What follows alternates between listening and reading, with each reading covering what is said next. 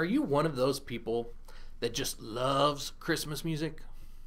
Are you one of those people that loves to have Christmas music as early as October? Maybe even earlier than that. Well, you're part of the problem, and I'm going to tell you why. I'm Matt Martin with News Talk 95.1 FM and 790 AM KFYO, and you can follow me on Twitter at Matt Martin Radio.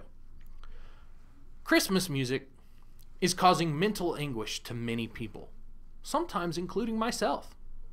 And got an article here. It's from CBS, and I'll put that down below. But it's saying that, hey, if you are the one playing Christmas music, if you own a store and you're playing Christmas music, then you're causing the problem. Now, you may say, Matt, you're just being a Scrooge. You're just going around saying, bah, humbug. But I'll tell you why. It's saying that people, when they hear Christmas music, they're reminded of all the things that they have to do, all the presents that they have to buy. Now, does this mean it's because of commercialization, or is it just the music?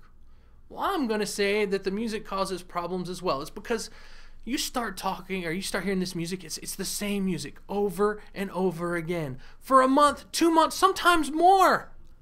I think we need to stop all the Christmas music. Now, my personal opinion is that you shouldn't start listening to Christmas music until, I don't know, Christmas Eve about noon. And then you should stop listening to Christmas music about noon on Christmas Day. I think that's all you need. You get to hear each song once or twice and then you move on.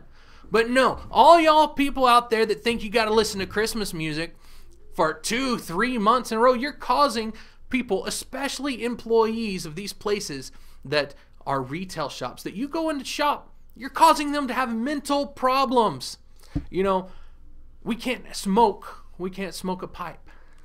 We can't smoke a pipe in a bar now because you might be causing that employee to have secondhand smoke. Now, if it's causing mental anguish, don't you think we should stop playing Christmas music in the retail stores? I think so. So, what can I say? Call me a Scrooge if you want to, but I think it's time for us to start thinking about all those people that we're harming, and we should stop all the Christmas music.